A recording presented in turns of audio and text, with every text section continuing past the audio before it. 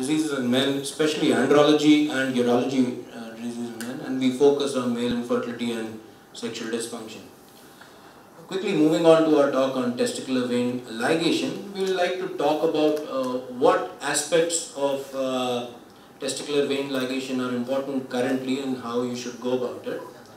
So, the treatment of testicular vein ligation is essentially used for varicocele and infertility, and that is something which is well known to us. There are indications for use in adolescents with varicocele. Pain is an unusual indication for doing this procedure in less than 10% of men, and then there are some controversial indications whether it can be used with differential testicular size, whether to improve Leydig cell function, and more recently with men with normal semen parameters and sperm DNA abnormalities.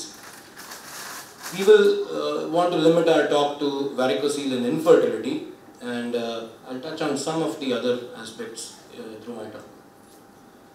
We know this essentially abnormally tortuous, elongated and dilated pampiniform plexus, and again I'm not going too much into the etiology of this, but we'll talk about what the common causes are. And it is known that it's an essential cause of male infertility in men.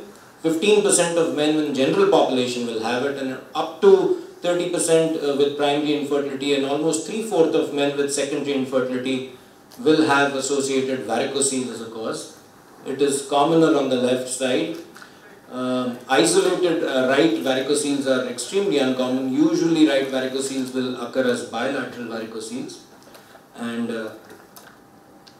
and what that does is that it's going to result in increased testicular temperature, and then the pathology of it leading to decreased Leydig cell secretory function, decreased intratesticular testosterone, decreased spermatogenesis, decreased sperm concentrations, increased ROS activity, which again is going to cause DNA damage and decreased Sertoli cell function, leading to reduced sperm motility. And essentially, when you're looking at reduced sperm concentration, sperm motility, increased DNA fragmentation, you're going to look at a reduction in the male reproductive potential of this patient.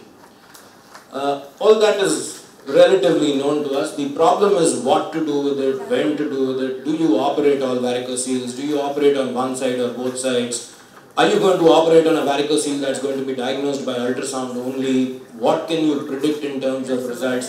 How soon can you predict those results? How are you going to counsel your patients regarding that?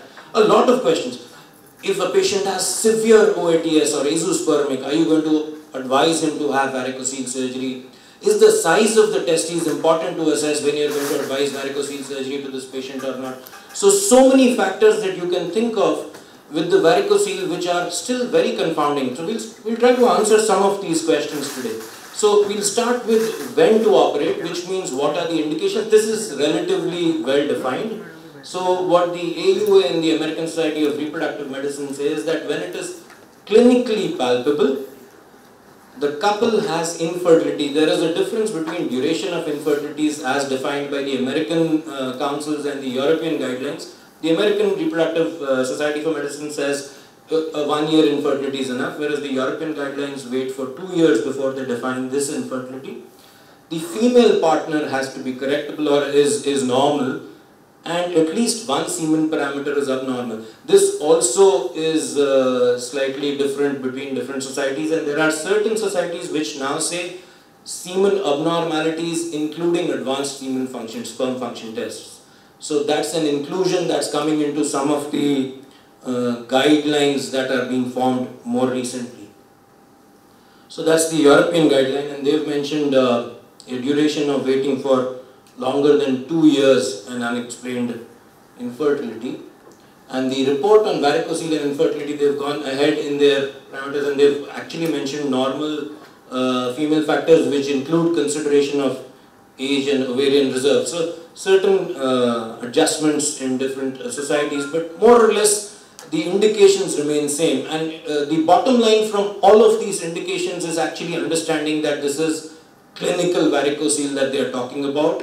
They are not talking about subclinical varicoceles, which means that if you do not palpate or do not see clinical varicocele, you do not feel impulse or reflux, when you examine a patient for varicocele, you do not send him for ultrasound to prove that he has a varicocele and then operate him.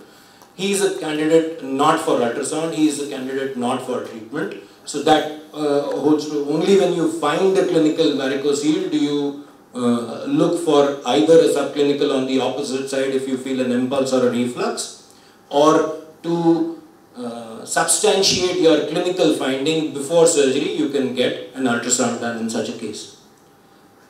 The other question is, do we go ahead with bilateral surgery if you have a unilateral varicocele which is clinical on one side, and when you sent this patient for ultrasound, it came back with a report that there was subclinical varicocele on the opposite side. So this is interesting because it's important what side the subclinical varicocele is. Usually, if the subclinical varicocele has been detected on the left side, it's far less common that you will get benefits after surgery. Whereas if this subclinical varicocele is on the right side, or if you felt a reflux or an impulse on the right side, it makes a lot of sense to operate because the outcomes are better.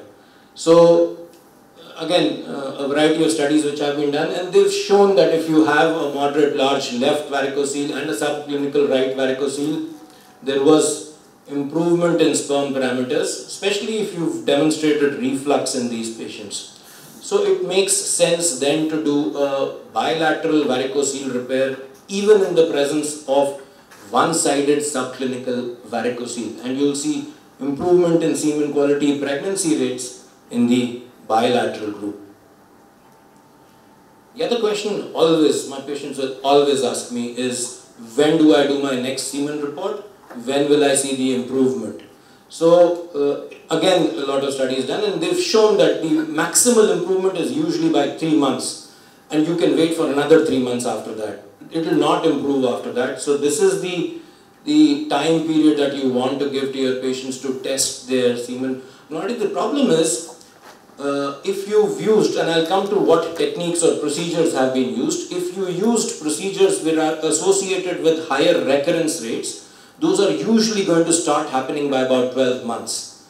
So you want to actually tell your patient after doing the varicocelectomy to try really hard in that 12 months, because that's his best chance. And when the recurrence sets in, all those problems are going to set in again. And if you've done a laparoscopic procedure, or if you've done a procedure which is not microsurgical, you'll have fairly high recurrence rates, even recurrence rates as high as 20-25%. So you're going